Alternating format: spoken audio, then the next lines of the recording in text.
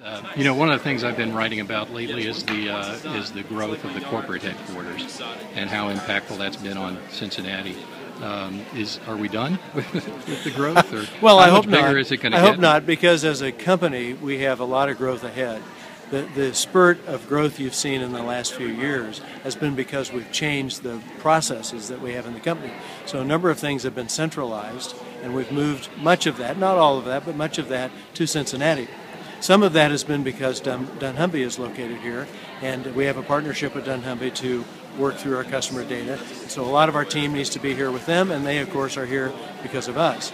Many of our suppliers have chosen to locate some of their merchandising operations here. That's also been an additional growth in the downtown and the immediate surrounding areas. So we don't think we're done with that kind of growth.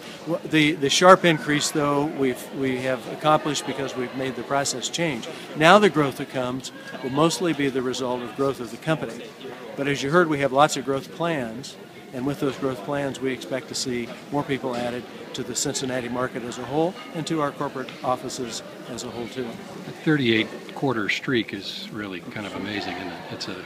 It's a 38 quarters in a row of identical positive sales is remarkable, but we're only getting started. So I think of it as a really nice start. Okay. Now, in the last quarter, sales were slightly short of expectations.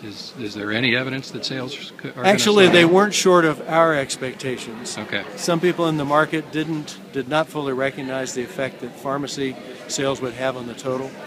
The total there being that pharmacy has had lots of name brand prescriptions switching to generic, and the cost is radically different. And so our prescription count is up strongly.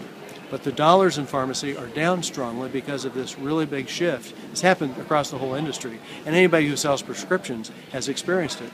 If you take pharmacy out of our numbers, instead of the 3.3% increase we had in identical sales, we had a 4.0% increase. And that is clearly ahead of all 4 quarters last year on the same kind of comparison. Right. So we're actually quite pleased with the sales, and we view them as strong. And the organic, the growth of that simply? Yeah, the growth in natural food and organics has been amazing. Customers continue to love it, and we continue to invest in it. Our Simple Truth brand, which is our brand both of natural, and Simple Truth Organic is our brand of organics, is an affordable way to buy those products, and it's been a big hit in our stores. And I think you called it a home run in the last call. What's the next big thing? It's hard to say. We have a number of tricks up our sleeve that we hope to introduce over the next year. Okay. All right.